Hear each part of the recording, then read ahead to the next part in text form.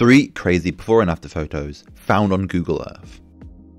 The earthquake, with a magnitude of 9.1 to 9.3, hit the Indian Ocean on the 26th of December in 2004, hitting just off the west coast of Indonesia, sending a tsunami completely destroying Banda Aceh.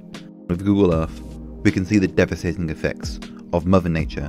By changing the date to 2004, you can see a large area of Banda Aceh full of colour, fields, homes, and then change it to 2005. And you can see the absolute devastation and destruction left behind from the tsunami.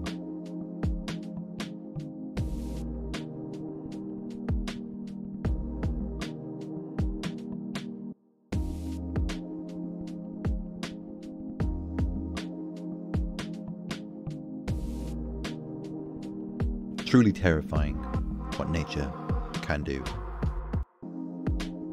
But with destruction comes construction, and these next photos I found show the insane growth of population in the last 40 years. From Singapore to Shanghai, Google Earth has some amazing photos.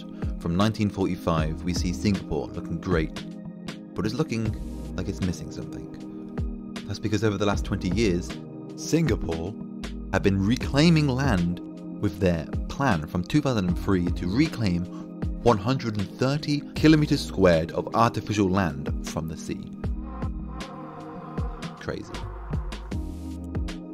When we're talking about growth in population and buildings, comes Shanghai.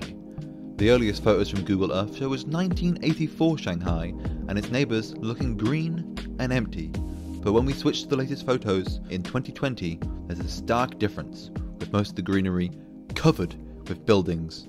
That's because Shanghai's population has almost doubled since 1984. But finally, the most shocking photos I found on Google Earth are from 1935 Poland. We find black and white photos of the city of Warsaw before its destruction in World War II. We can see bridges, buildings, everything fully constructed. But when we change it to 1945, all that's left are ruins.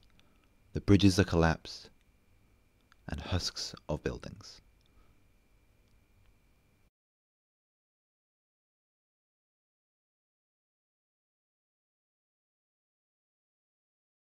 Well, that was depressing. So here's some cute animals.